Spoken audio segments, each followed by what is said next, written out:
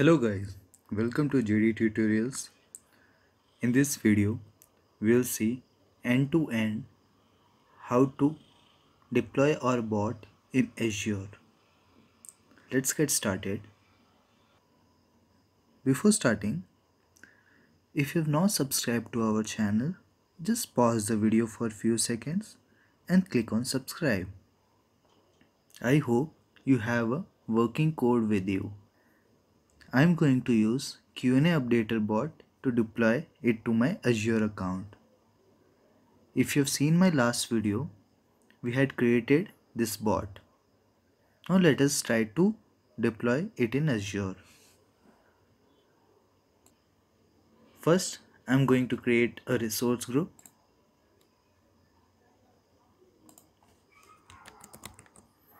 I'll give the name as QnA Updater RG and create.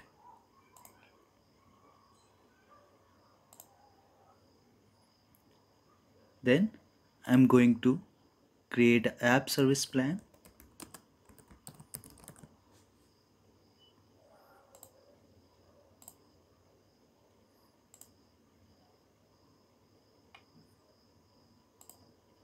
I'll give the name as QnA Updater App Service Plan.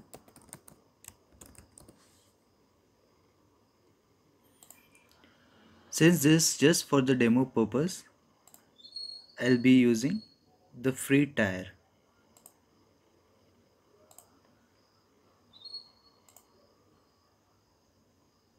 Let us wait for the deployment to get completed. Yeah, we have successfully created our app service plan. Now we will create a web app bot. Creating this web app bot we have already seen when we were creating flight booking core bot using Azure Bot services.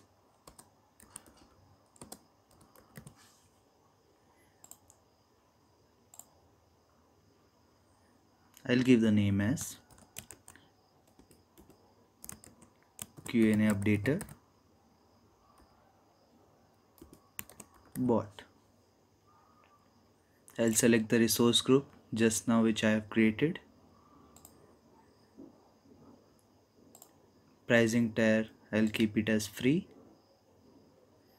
and the bot template I'll use the basic bot. You don't have to worry about the bot template because this bot template will be get overwritten with our local code. You can select the Louis location and the Louis account. You can, if the Louis account is not available, then you can create a new account. Since we have not working with Louis in our project, I'll just create a sample Louis account so that it will get connected, but will not be using it.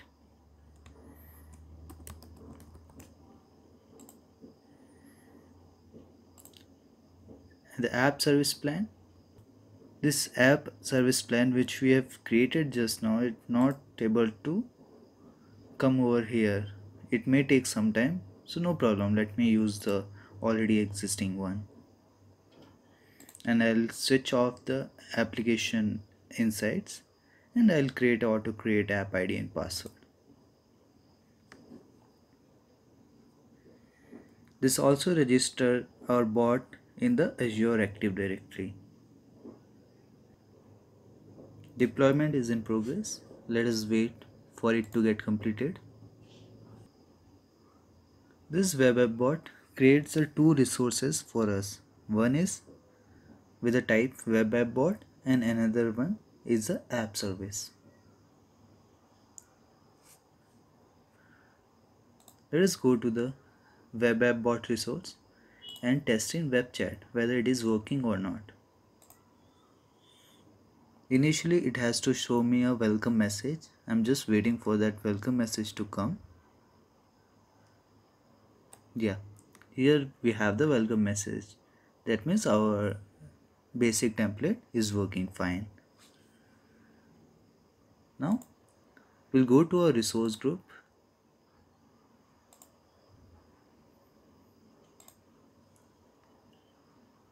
We go to the app service resource,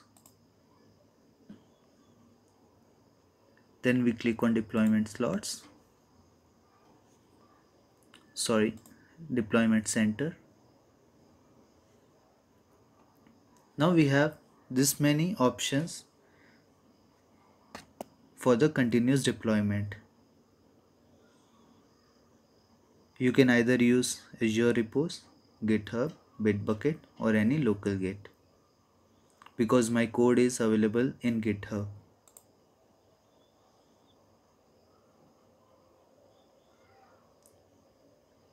it automatically got captured my user account since I have already been logged into my GitHub account in this system. I'll continue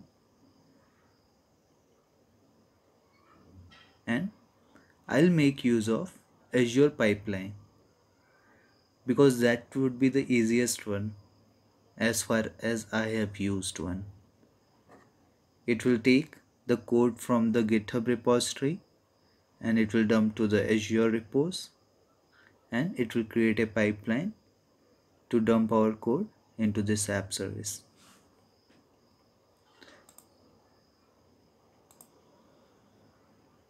I'll select the repository which I have to use for my code and my repository name is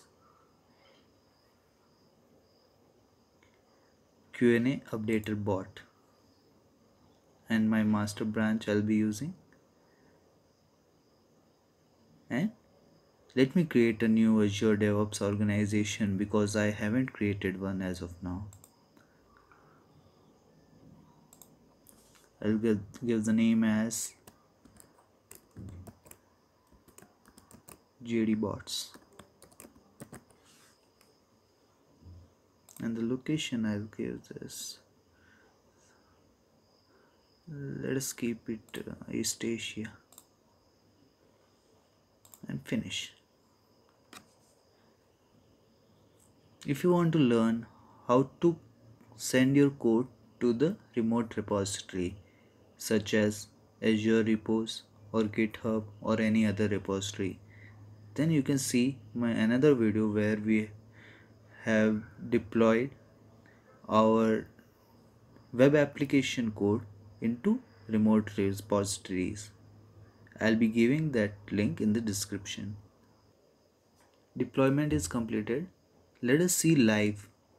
It will show us the build part and the release part. For that you need to go to the Azure DevOps.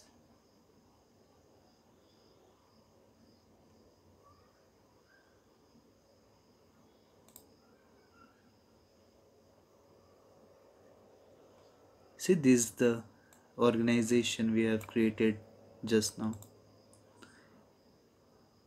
I'll go to my projects. It has automatically created this project for me. Let me go to pipeline.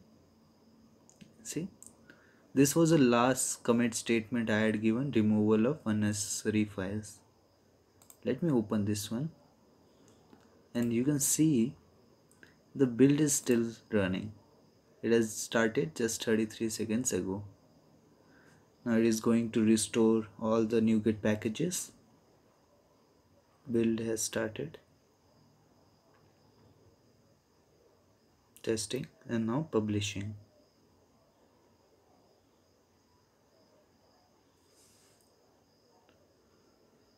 Now after the build has been completed, it will release, like deploy our code to the Azure App Service.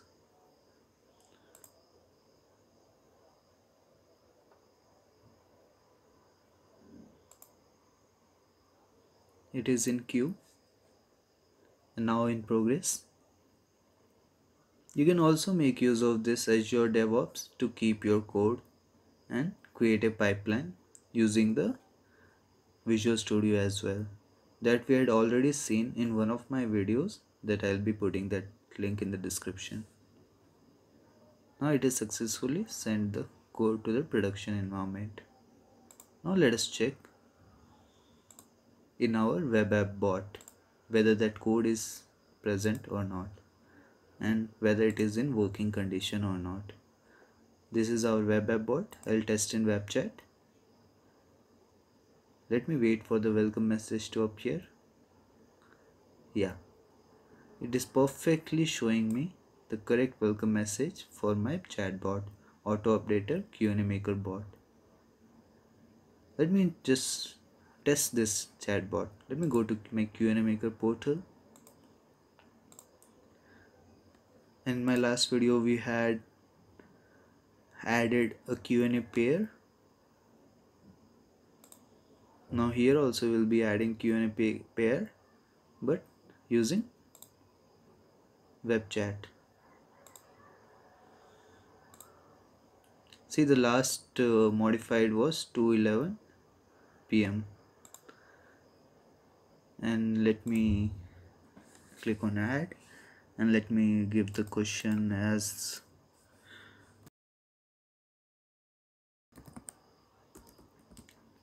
this is my one of the phrase. Let me add few more phrases. Series. Okay, I think 2 are more than enough. Let me click no because I don't want to add any new phrases. And let me give the answer to my question. And I suppose there are 3 parts: add, update and delete. There are 3 parts.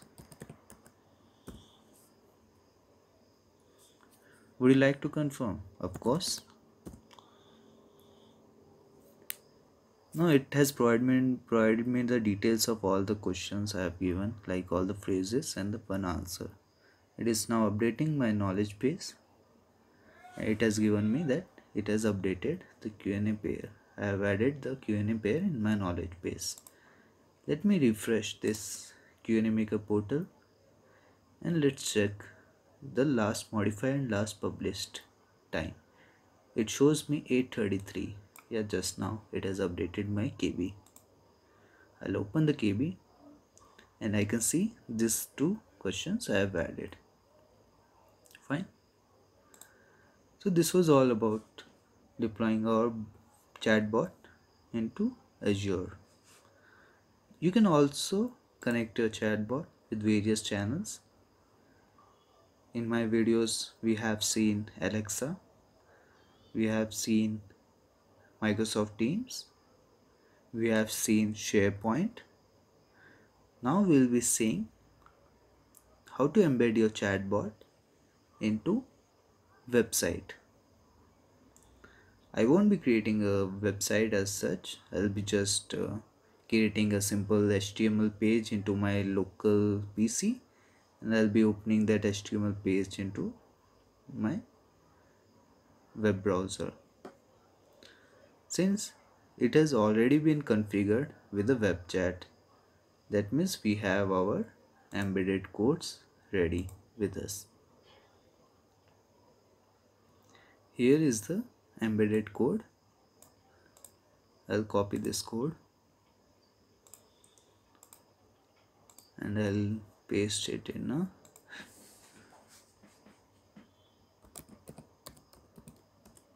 HTML file.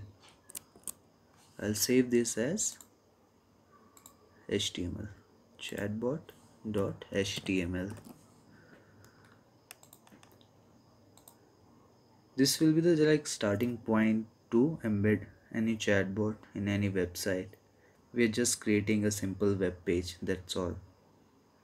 If you're trying to embed it in a complex website, you can also do that using any div elements or wherever you want to keep your chatbot embedded. Now we need to provide our secret key. The secret key is available over here. I'll show, I'll copy and I'll paste.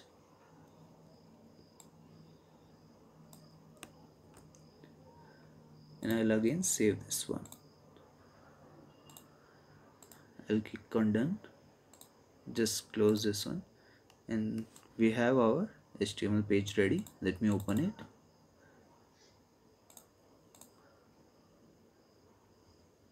It has taken an entire screen now, because there are some restrictions for the welcome message to appear. In some of the cases, like when we embed our chatbot into website, the welcome message doesn't come up automatically until we give some reply to it. I'll just give hi, and then only the welcome message will be coming. Okay, it has given me twice. Maybe some issues are there with the embed thing. Okay, no problem. Let me click on add, and let me give the message as now up, and I'll give down. Just antonium I'm giving, up down.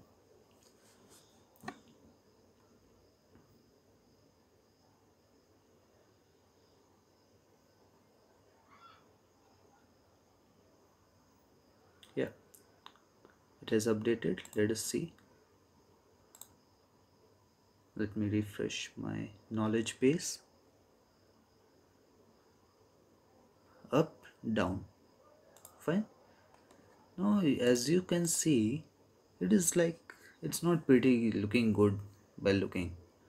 We can also change the UI of the chatbot using web chat. That we'll be seeing in the next set of videos. How to make it more attractive in appearance. You can configure, like, you can change the message response like in a bubble type message, or you can change the background of the chat window. Those things can be done. That will be seeing in the next set of videos. Yeah, thank you all.